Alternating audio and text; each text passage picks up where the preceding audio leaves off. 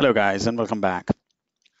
We often make pivot tables in our spreadsheet and make summary or pivots of the data that we have.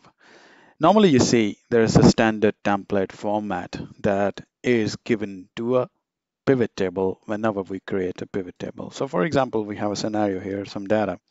I go to insert and insert a pivot table.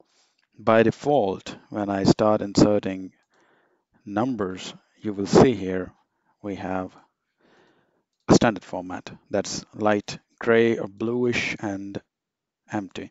So what we do is we go to design and we change different data templates. So for example, if I have this one, this looks better to me.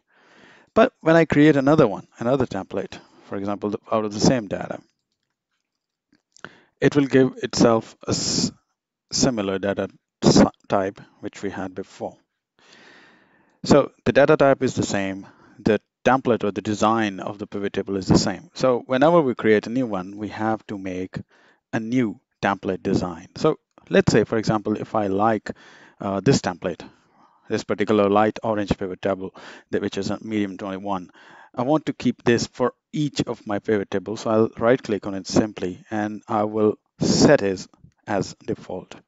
Again, you go to the pivot table, right click on it, set as default. Now what will happen is if I go back onto the data and I create a brand new pivot table, and when I create it, you will see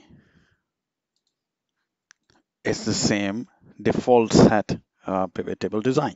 So guys, that's how you can make your own designs and give it to your Excel to use it every time. So don't have to go into the designing or formatting steps again and again. So it will set it up default for you.